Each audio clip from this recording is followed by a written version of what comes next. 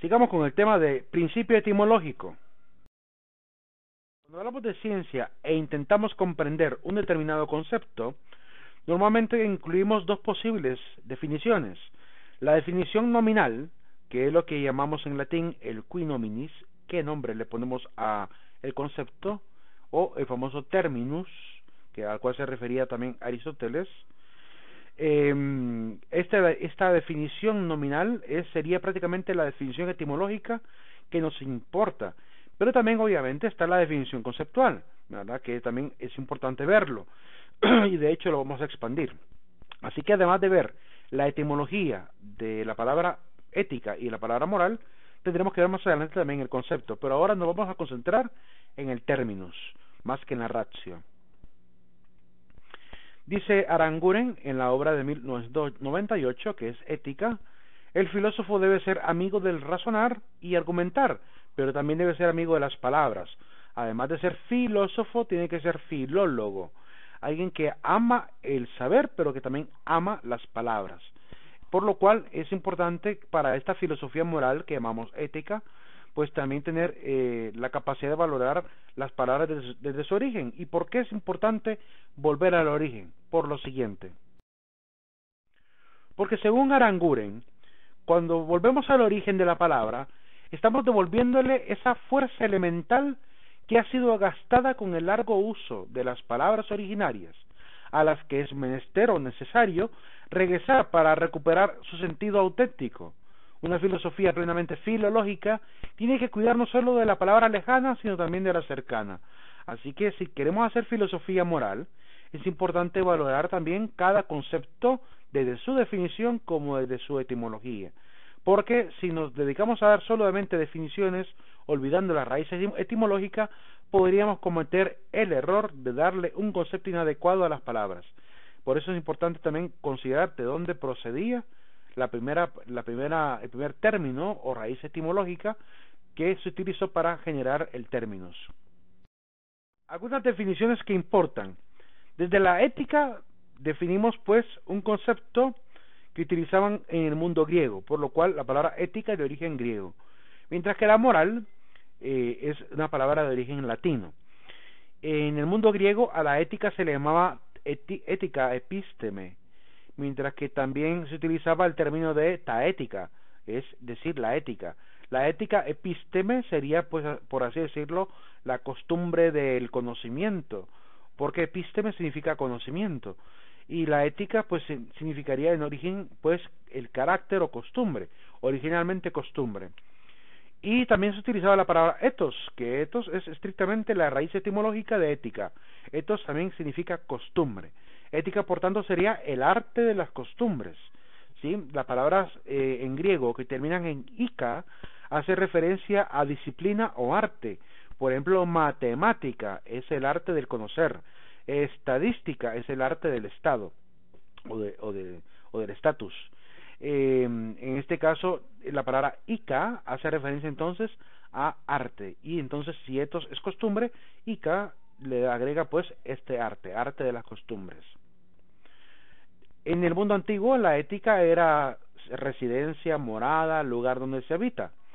Después, en un sentido más moderno, es el lugar que el hombre porta en sí mismo, su actitud interior, de su referencia hacia sí mismo y hacia el mundo. Entonces, en este sentido, ética tiene que ver con lo que yo acostumbro ser, y más lo que acostumbro hacer, porque son mis hábitos, son mis virtudes. El ethos es el suelo firme, es el fundamento de la praxis y la raíz de donde brotan los actos humanos. Algunas otras definiciones que importan. Según los griegos, la ética es la fuente de la vida. De ella emanan los actos más singulares: el heroísmo, la valentía, la fortaleza, las virtudes, la estrategia, ¿verdad? Incluso la buena política surge de la ética. Mientras que en el mundo griego también Aristóteles veía la ética como el modo de ser o el carácter. Ese es el término que más o menos se irá acercando al concepto actual de ética. El modo de ser. Decía Sócrates que somos lo que hacemos cada día. Significa que cada acto define quiénes somos, ¿verdad? De esa manera, pues, las virtudes se vuelven importantes porque van a definir lo que realmente somos. Si queremos ser excelentes, hay que cultivar las virtudes. Si no, pues caemos en el error de dejarnos llevar por los vicios. Zubiri, por otro lado, define que lo ético comprende las disposiciones del hombre en su vida, su carácter, sus costumbres y, naturalmente, también lo moral. Ethos, por tanto, sería el modo o forma de ser, el modo o forma de vida. El carácter en sentido filosófico se entiende como el modo de ser o forma de vida que se va adquiriendo, apropiando, incorporando a lo largo de la existencia. Ese carácter surge del hábito por virtud o por vicio. Es algo que queda grabado, es algo que se queda grabado. El carácter se va grabando en la personalidad. Por esa razón, filósofos que más adelante veremos, como Voltaire, opinaban que el carácter no se podía mutar, es decir, que el carácter podríamos ocultarlo, desaparecerlo por un tiempo, pero no podríamos realmente quitarlo, porque es como un sello personal que queda grabado en nuestra conciencia, y aun cuando lo pasemos al inconsciente seguirá dando pues problemas. Pongamos el ejemplo de alguien que ha tenido el carácter de volverse por así decirlo, adicto a la bebida o adicto al apostar. Pongamos el apostar. El que es adicto a apostar estará luchando constantemente contra esa adicción, porque ya grabó en su carácter, en su ser, ha grabado pues esta impresión natural y también racional de voluntad que va a quedar obviamente ahí dándole pues vueltas y vueltas en su cabeza. La próxima vez que vea algo, un lugar donde apostar, tendrá que estar luchando por no entrar a ese lugar. Es decir, no vivirá ya tranquilo, porque tendrá que seguir luchando con esta adicción. Igual el que bebe. El que bebe tendrá que, si quiere cambiar, tendrá que estar luchando contra la tendencia al beber, porque además no solamente ha logrado una dependencia psicológica, sino también que ha logrado una dependencia orgánica. Entonces, por esa razón, además de desintoxicar el cuerpo, tiene que aprender también a desintoxicar su mente, porque el carácter sigue estando ahí. Es la personalidad que hemos conquistado a través de la vida, dicen algunos filósofos.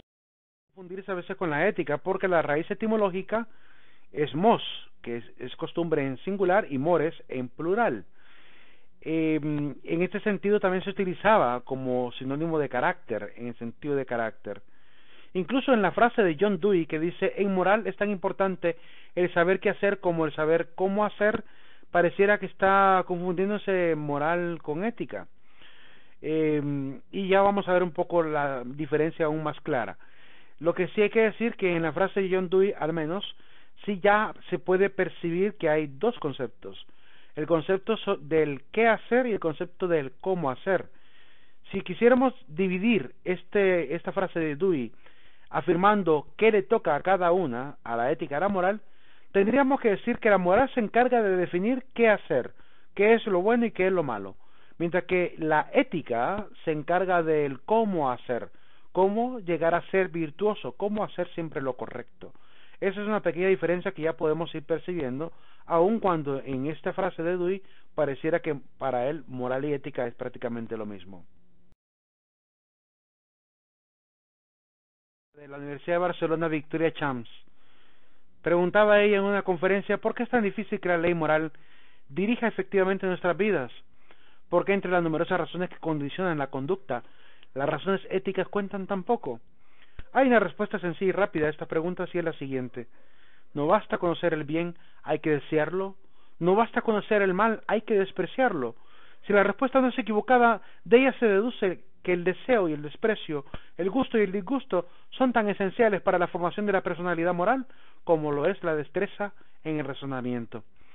Esta afirmación de Victoria Champs no es muy novedosa, es importante, pero no es novedosa porque ya lo había planteado el señor Platón.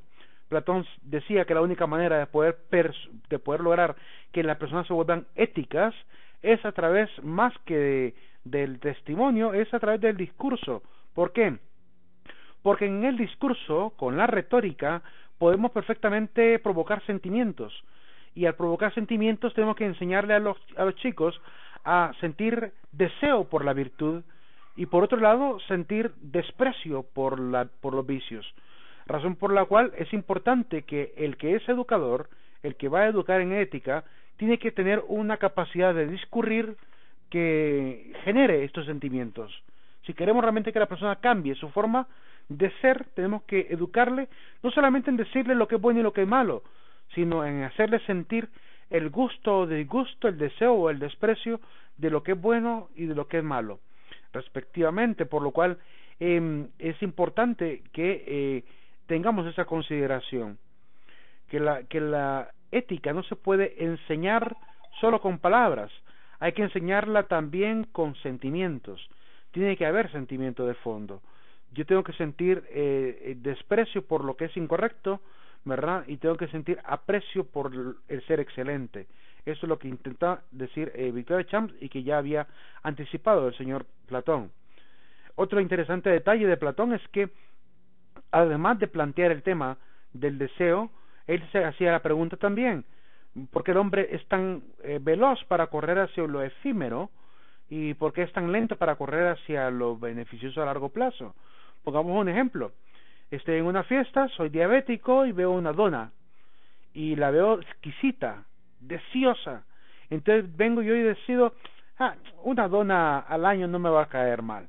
Entonces prefiero comerme la dona y seguirme enfermando y aumentando mi diabetes a, detenerme y pensar a largo plazo mi vida, que no puedo ponerla en peligro, ¿sí? Entonces, ¿por qué somos tan rápidos para correr hacia el bien inmediato y no a los bienes posteriores, bienes a largo plazo?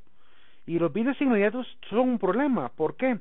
Porque estos bienes inmediatos nos quitan la capacidad de decidir siempre lo correcto, porque están guiados por el vicio, y están guiados también por las apetencias. Por eso Platón creía que las apetencias son el obstáculo para realmente ser verdaderamente libres. Incluso él ponía un ejemplo, porque cuando pretendo dedicarme a estudiar, vienen las pasiones y me estorban.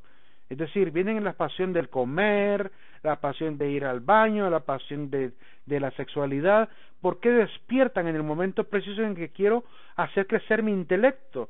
Entonces dice Platón, no vamos a alcanzar realmente la perfección en el intelecto hasta que el cuerpo no aprenda a dominar las apetencias, y aprenderemos la verdad máxima hasta que el hombre sea completamente separado de su cuerpo. Él era un dualista, él creía que el cuerpo y el alma por tanto estaban peleados, pero ese dualismo de Platón habría que transformarlo hoy a la visión ética. Más que hablar de la diferencia entre cuerpo y alma, habría que hablar de la capacidad de decisión sobre lo que es correcto a largo plazo y lo que es deseoso a corto plazo. Es decir, a pesar de ese dualismo platónico, sigue siendo aplicable hoy en día, ¿verdad? Y eso es a lo que se está refiriendo también la rectora Victoria Champs, cuando dice que no basta conocer el mal, ¿verdad?, ni conocer solamente el bien, sino que hay que desearlo, hay que desear el bien máximo, porque el bien máximo me aparta de aquellos placeres inmediatistas que pueden producirme mayor mal, ¿sí? Es que comer mal no me va a caer mal, entonces seguimos engordando. Yo soy uno de los que tiene ese gran problema, sí, que me dejo llevar bastante por los placeres inmediatos, ¿verdad? No puedo ver mal colocada una pizza porque ya me la quiero volar. Entonces, en cierta manera, como digo, el individuo tiene que luchar contra esto. Tenemos que cambiar esa cultura de correr siempre a lo inmediato y no pensar a largo plazo. Y para ello, como digo, solamente el desprecio puede llevarnos, ¿verdad?, a eso. Despreciar lo inmediatista, lo que es incorrecto, por un fin mayor, un fin ulterior. Las etimologías, pues, que ya tenemos, mores y etos, ambas significan costumbre y aún generan, pues, cierta confusión, pero para ir ya desenredando, desenmarañando esta relación tan íntima entre ética y moral y que produce cierta confusión, pues habría que decir lo siguiente. La moral sería lo que señala, lo que se debe y lo que no se debe hacer. Entrega las normas, las reglas, las pautas de conducta. Mientras que la ética se preocupa de los actos conscientes, inteligentes y libres para calificarlos como morales o inmorales. Por un lado, entonces, la moral sería el conjunto de normas y por otro lado, la ética sería la reflexión fundada en ese conjunto de normas acerca de los actos humanos para definir cuál es moral y cuál es inmoral. Incluso las mismas leyes que son consideradas parte del conjunto de morales, las mismas leyes pueden ser perfectamente analizadas desde la ética, porque no se analiza solamente el acto, sino hasta la ley misma es analizada, la validez de la ley, la certidumbre de una ley, la justicia de una ley, hasta eso es analizado desde la ética. El ámbito de la ética y la moral pues está restringido a 4 aspectos: al juicio moral, a la objetividad, a aquello que es verificable y aquello que es válido universalmente. Ambas tienden a ver el juicio moral, porque para saber lo que es correcto e incorrecto tenemos que hacer uso del juicio moral, y para saber lo que es moral o inmoral también hay que hacer juicio moral. La objetividad es importante porque la objetividad nos dice, ¿verdad?, y nos enseña a definir correctamente lo que es válido o inválido, y la misma objetividad me ayuda también a tener la capacidad de un juicio, un criterio de verdad suficiente para poder calificar algo como moral e inmoral. Tiene que ser verificable tanto la moral como la ética, porque realmente para poder demostrar que algo es válido o inválido tengo que tener un fundamento. Ese fundamento de la justificación del por qué califico algo como inmoral o correcto e inmoral o incorrecto. Entonces, de alguna manera, pues, lo verificable es importante, y también la validez universal. Es decir, que una regla instaurada tiene que tener validez universal para que sea realmente una regla o una moral válida también. Tiene que haber validez universal. Hacia esto, pues, vamos a ver más adelante a Immanuel Kant, quien nos va a hablar bastante del tema de la validez universal de los actos humanos.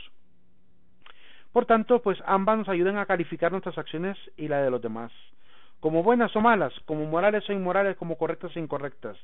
Solamente que la moral no se esfuerza por hacer una reflexión, simplemente es una forma de prescripción. La moral lo único que hace es prescribir, es decirte, estos son los ingredientes para lo que es lícito, ¿verdad? Entonces, esto es básicamente la moral, lo que es bueno y lo que es malo está definido así. Esto es lo que es, ¿cómo se llama? Un deber, esto es un derecho, esto es falta leve, esto es falta grave, muy grave, ¿verdad? Entonces se encarga simplemente de calificar el acto, nada más, de escribirlo como correcto o incorrecto. Pero la ética sí se dedica a hacer la reflexión, es ya el análisis, es el filosofar, pues, el filosofar sobre los actos morales. Entonces, con algunos conceptos ya más generales. La moral sería entonces el conjunto de normas que se transmiten de generación en generación. Intentamos que la moral sea perpetua, por eso se transmite, y que se utilizan para orientar la conducta de los integrantes de la sociedad. La moral entonces sería pues el conjunto de reglas definidas por una sociedad, definidas para el beneficio del orden y la armonía social. Por otro lado, la definición de la ética sería aquella que estudia qué es lo moral, cómo se justifica racionalmente un sistema moral y cómo se debe aplicar posteriormente a los distintos ámbitos de la vida personal y social. Es la reflexión moral sobre los actos humanos, decíamos. Enseña al individuo cómo ser bueno, cómo ser óptimo y cómo ser excelente. De hecho, ya se manejaban mucho estos conceptos en la Edad Clásica y en la Edad Media, ¿verdad? Ser nobilísimo, ser completamente bueno, y ser óptimo, ser íntegro, tener todas las virtudes, ganar todas las virtudes, y ser excelente, es decir, hacer siempre las cosas en función del bien. El acto humano sería todo movimiento racional, consciente, libre y voluntario. Estos 4 elementos son considerados en el derecho para calificar incluso los actos del derecho, los actos que son punibles, ¿verdad?, que son castigables, realizado por el ser humano, que puede ser o estar dirigido o no por principios morales. Entonces es importante para la gente que estudia derecho tener claridad que todo acto humano tiene que ser analizado desde el uso de la razón o el uso de la conciencia, desde la libertad y la voluntad. 3 elementos podríamos sintetizar. Para mí lo racional y lo consciente prácticamente es lo mismo. Lo racional y consciente, porque obviamente para ser consciente hay que tener razón, y la razón me hace consciente. Entonces para mí esta definición, pues repetir razón y consciente me parece un poco redundante, por lo cual yo sintetizaría en racional, libre y voluntario, o consciente, libre y voluntario. Importante retomar estos detalles para poder ser realmente justos al momento de valorar un acto, ¿verdad?, como punible o no punible. El principio moral, según Stephen Covey, son faros porque son las reglas universalmente aceptadas como fundamentales para el orden moral y que son declarados como orientadores de los actos humanos y reguladores del carácter. Su práctica constante eleva la eticidad del individuo hacia la excelencia. Como dice Covey, son faros y leyes naturales que no se pueden quebrantar. Por eso decimos lo que pensamos de manera políticamente incorrecta. Y yo digo políticamente incorrecta porque de alguna manera pues hoy lo que es políticamente correcto no es tan políticamente correcto en realidad, porque hoy lo políticamente correcto es incluso aquello que sostiene aquello que antes era considerado inmoral y que hoy por presiones sociales se está convirtiendo en legal. Entonces como el hecho por ejemplo de mi derecho de tener objeción de conciencia cuando veo de repente a un transvesti. Si yo le quiero decir señor, ¿por qué me pueden obligar a mí a llamarle señora?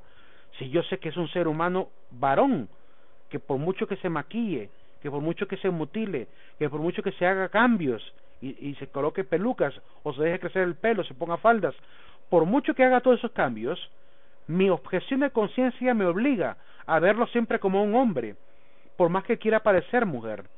Entonces por esa razón no puedo obviamente doblegar mi moralidad, porque hay un principio fundamental dentro de la misma moralidad, y ese principio es el principio de libertad. Yo tengo la libertad de poder tomar una decisión respecto a lo que quiero o no quiero definir como correcto o incorrecto.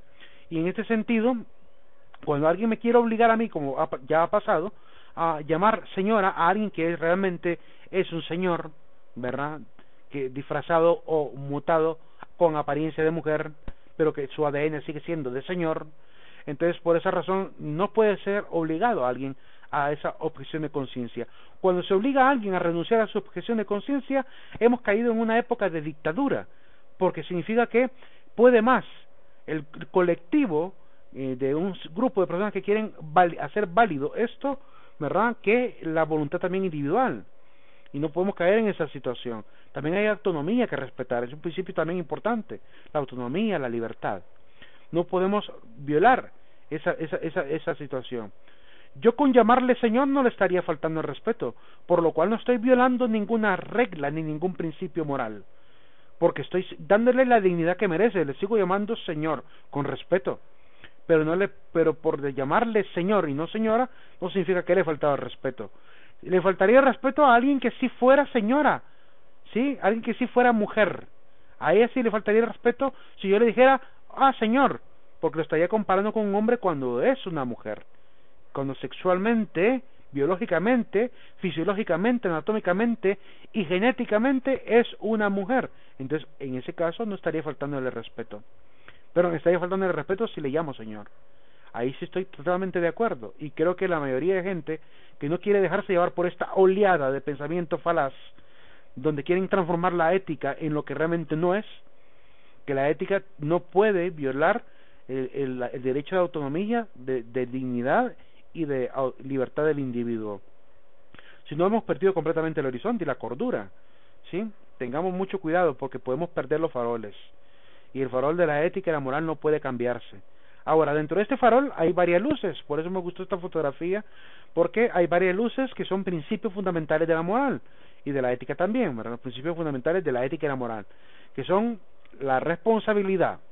Yo tengo la responsabilidad de cumplir con mi deber, y es un principio inviolable.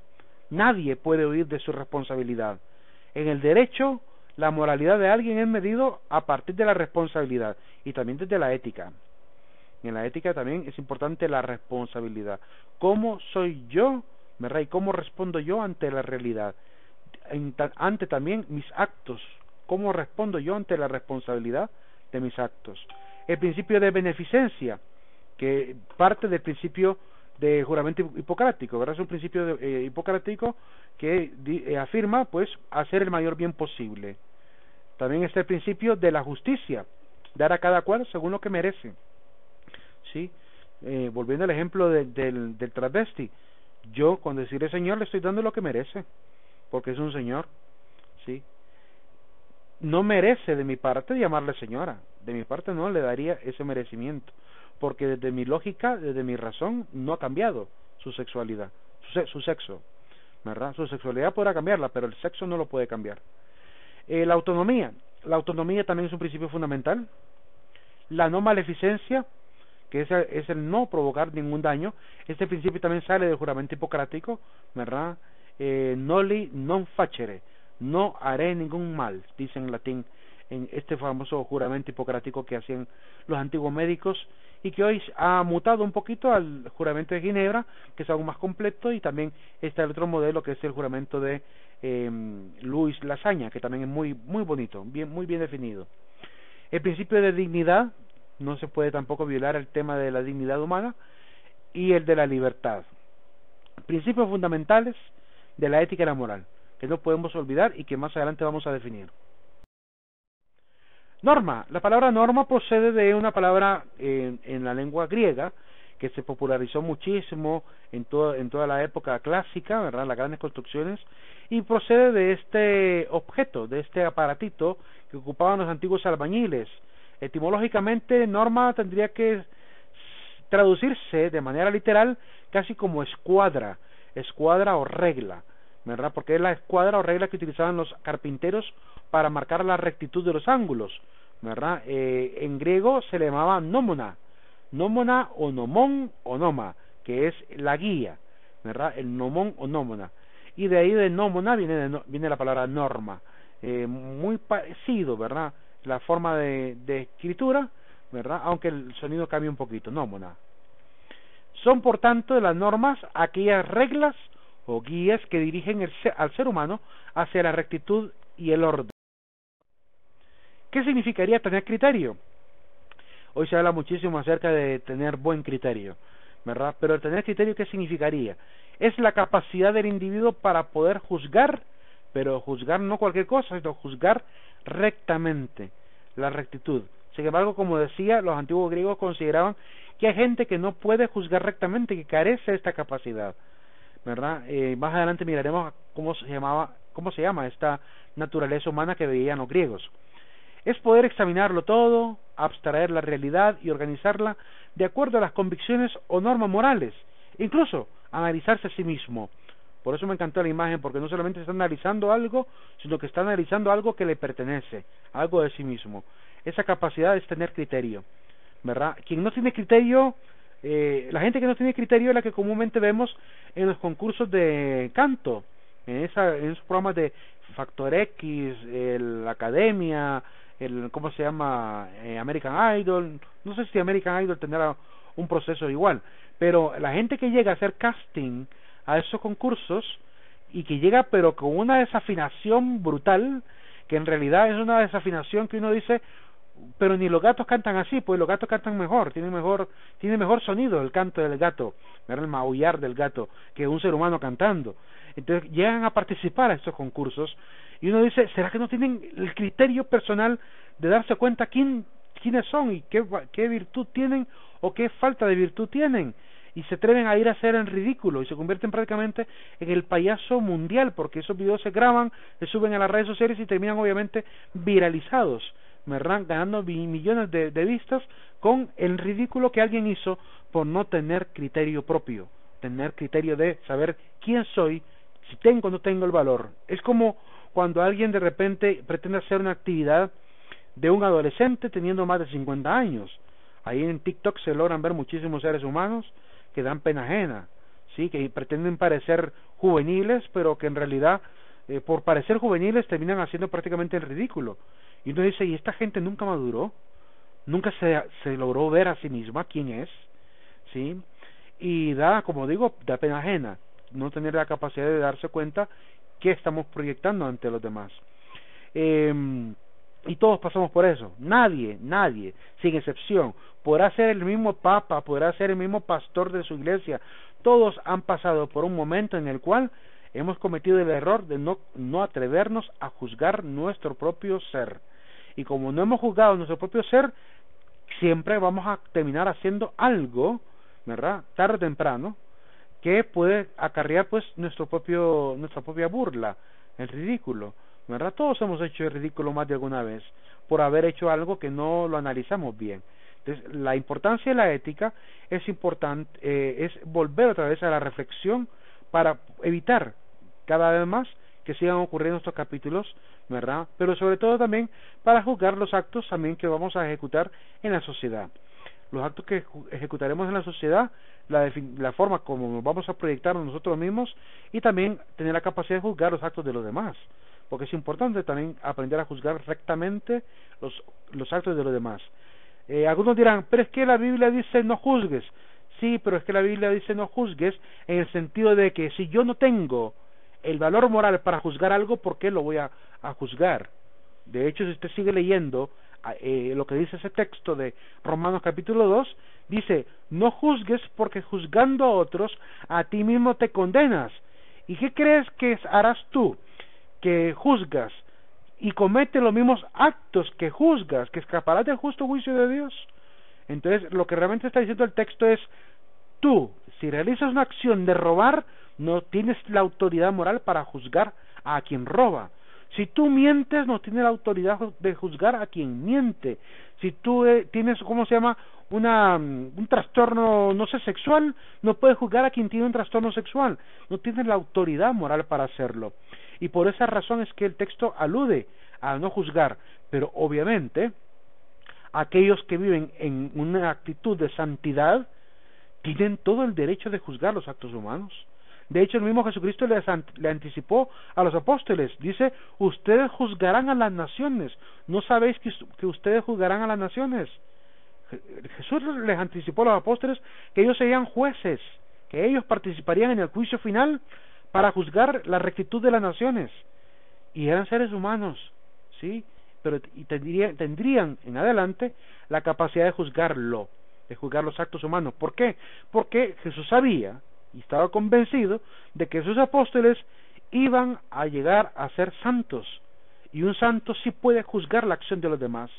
Por eso Pablo, cuando habla del tema de la moralidad en la comunidad, afirma en la carta, creo que de Corintios, le dice, ¿cómo es posible que ustedes lleven los casos de incongruencia moral o de ética o conflictos matrimoniales o de adulterio? ¿Por qué se atreven a llevar este tipo de problemas ante los injustos? Es decir, ¿por qué voy a llevar un juicio de adulterio ante autoridades que son adúlteras? Entonces Pablo dice, ¿verdad? ¿No sabéis que los santos van a juzgar el mundo? Les dice Pablo, porque realmente él también está convencido de que los problemas en la comunidad cristiana tienen que ser juzgados por la comunidad cristiana. Así que si alguien comete un problema de adulterio, la solución tiene que encontrarse en medio de la comunidad cristiana. Y de hecho los cristianos mantuvieron ese sistema de juicios dentro de la comunidad, hasta que incluso dentro de la misma Iglesia Católica. La Iglesia Católica tuvo la Santa Inquisición y de hecho sigue teniendo tribunales. La Iglesia Católica sigue teniendo tribunales eclesiásticos que han ido perdiendo en algunos lugares fuerza porque el Estado prácticamente ha obligado a quitar esa autoridad de la Iglesia. Hubo un momento en el que la Iglesia tuvo que empezar a negociar concordatos para que le respetaran el derecho de la Iglesia de juzgar los actos también dentro de la comunidad. Porque realmente, según la Iglesia, pues es un derecho de la comunidad, ¿verdad? Dice Pablo, andan llevando estos problemas ante los injustos y teniendo a los santos dentro de la Iglesia para que juzguen esta situación. Las iglesias evangélicas, entiendo yo, algunas de ellas lo hacen, que algunos, cuando hay conflictos o problemas, no lo deciden a nivel legal, sino que van donde el pastor y le piden al pastor que él tome la determinación y la decisión, ¿verdad? Hay quienes incluso se encargan de vigilar a ciertos hermanos y de llevarle al pastor, mire, tal hermano en tal situación, lo vi en tal fiesta, así que no lo vayan a meter en el ministerio de música, no le vayan a permitir pasar al frente, sí, porque está viviendo una vida todavía indigna, sí. Entonces empiezan a quitarle privilegios al miembro de la comunidad, porque alguien ha juzgado, ¿verdad?, en su rectitud, ha juzgado que alguien no puede estar sirviendo o ejerciendo un cargo ministerial dentro de la iglesia, porque obviamente está llevando una vida indigna, que ofendería el ministerio mismo, ofendería la actividad misma cultural. Entonces, si así juzgan los hermanos evangélicos, imagínense los católicos también. Los católicos también juzgamos de esa manera, ¿sí? Si alguien de repente tiene una vida de adulterio, ¿cómo puede estar al frente en el altar leyendo la palabra de Dios? ¿Sí? Por lo cual, tener esa actitud de juzgarlo todo, ¿verdad?, no está mal, si yo vivo en santidad, si yo soy recto, soy justo, tengo derecho a juzgar al injusto y al que no es recto. hay que tener cuidado con esa idea de que no juzguemos, por una sencilla razón.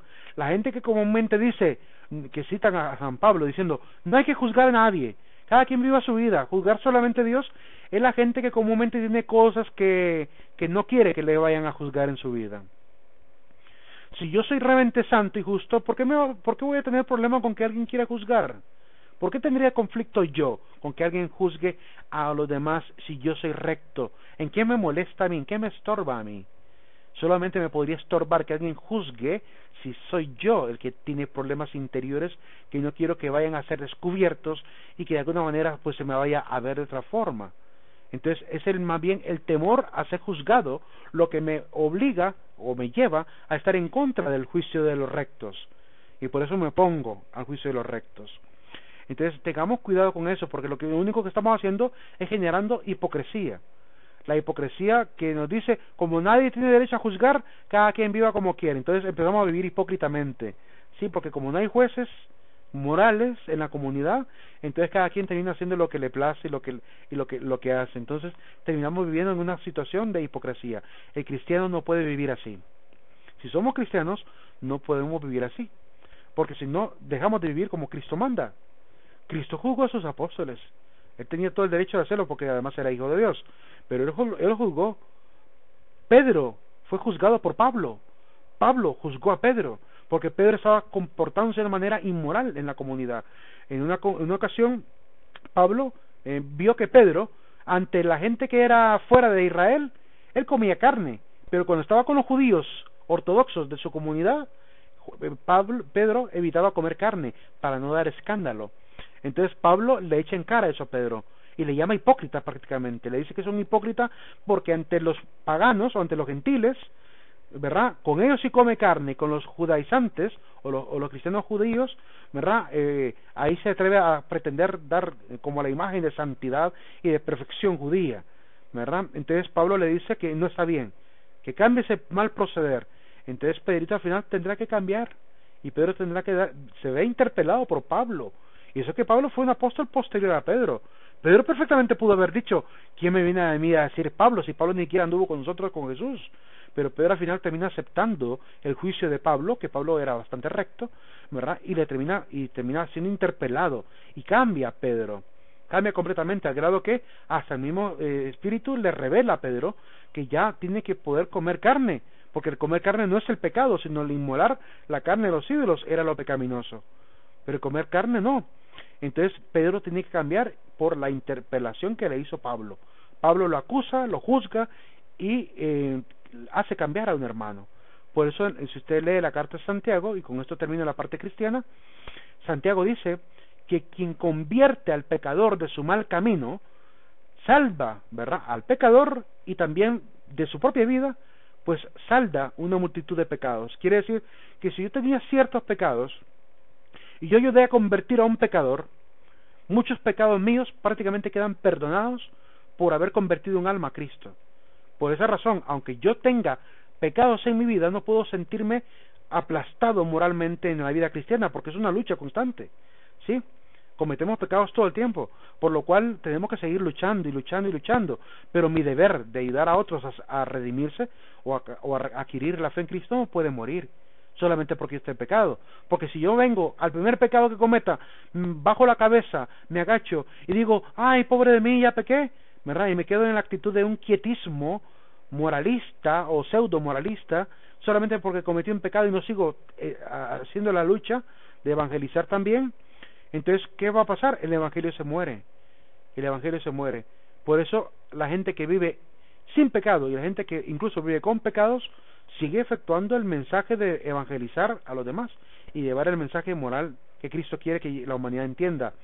Porque es importante entonces entender que el hecho que yo caiga no significa que no tenga la capacidad de levantarme, ¿verdad? Tengo que seguir luchando, ¿verdad? Y no, sobre todo, no dejar de cumplir mi deber de evangelizar.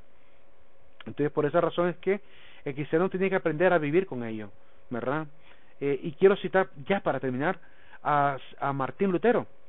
Martín Lutero llegó a decir en una ocasión, no juzgues al pecador, en el sentido de que no te atrevas a bajarle su moral, es decir, no te atrevas a bajarle su autoestima por ser pecador, porque tú no sabes realmente cuál es el plan que Dios tiene con ese pecador, y puede ser que incluso ese pecador, si el Espíritu Santo lo quiere, puedes llegar a superarte moralmente a ti. Por lo cual, ¿verdad?, al pecador se le debe ayudar a rectificar, nada más. Pero no puedo aplastarlo, no puedo insultarlo, no puedo,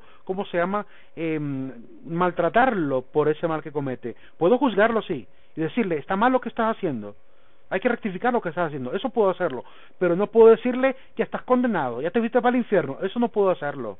No puedo condenar a nadie, ¿sí? Condenar no, juzgar sí. Puedo juzgar si está bien o está mal, pero no puedo decirle, tú ya te fuiste para el infierno. Le puedo advertir que si no cambia su proceder, ese será su fin, pero ahí no lo estoy condenando, le estoy advirtiendo cuál es la consecuencia de esos actos, ¿sí? Yo puedo advertirle a alguien acerca del cambio moral, y hay que tener bien claro esto. Fundamental ese concepto de libertad. Tenemos que libertad es la capacidad del individuo de poder obrar conforme a su voluntad, por lo que todo acto derivado de la voluntad adquiere implícitamente una responsabilidad moral. Algunos son de la opinión que en Estados Unidos, además de la Estatua de la Libertad, debería de haber otra estatua, y es la estatua de la responsabilidad, de las obligaciones, porque no puede entenderse la verdadera libertad sin la conciencia de que todo acto libre tiene una consecuencia, y por tanto tengo la obligación moral de tomar siempre buenas decisiones. Y eso es algo que a veces olvidamos. Creemos que las decisiones se toman de manera fortuita, pero el ser humano no es un animal como cualquier otro que va por la vida fortuitamente, sino que tiene que aprender a deliberar, y para deliberar solamente se puede lograr esa habilidad con la virtud, y la virtud pues es el hábito. Hay que hacerse del hábito de, antes de ejecutar una acción, analizar todas las consecuencias, antes de decir algo, analizar todas las consecuencias, antes de actuar de una determinada manera, pues pensar en todas las consecuencias, porque si no nos volvemos esclavos de nuestras malas decisiones, esclavos de los vicios. Entonces es importante recuperar el verdadero sentido de la responsabilidad. Además tenemos el concepto de conciencia, etimológicamente viene de con, que significa unido a todo, ¿verdad?, o conjunto, y ciencia en latín, que significa pues ciencia, conocimiento, del verbo sire, que significa conocer. Así que la conciencia se refiere al conocimiento de los individuos acerca de sus propios pensamientos, sentimientos y actos, así como de la realidad circundante. Aunque en las caricaturas, en la parte humorística, se nos presenta el fenómeno de la conciencia como si fuesen dos personajes, ¿verdad? Un personaje en forma de ángel y uno en forma de demonio, que nos ayuda a deliberar. No podemos perder, a pesar de esa imagen infantil que nos han generado las caricaturas, y también obviamente parte de la influencia cristiana, porque en el cristianismo tenemos la conciencia de que el ser humano tiene tanto la influencia de Dios a través del Espíritu Santo para obrar bien, pero también tiene la influencia maligna de los espíritus pues inmundos, que pueden obviamente generar malos pensamientos. Pero no podemos, a pesar de esas influencias, tanto divinas como la influencia de la criatura maligna, ¿verdad?, alejarnos de la idea de que también el hombre es responsable por sus propios actos, porque también parte de la maldad nace del corazón del hombre.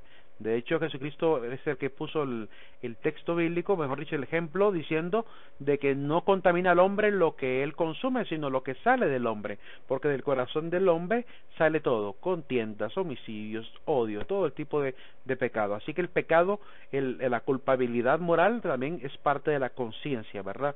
Y la conciencia interior. No podemos empezar a señalar a otros, a echar culpa a otros. También tenemos que tomar un acto de responsabilidad y de reconocimiento de que nosotros somos los artífices de nuestra vida también. La ley moral, por otro lado, es el conjunto de principios éticos de origen natural, moral y sobrenatural. Ley moral es todo el conjunto de normativas que dirigen el actuar de la humanidad hacia su perfeccionamiento, ¿verdad?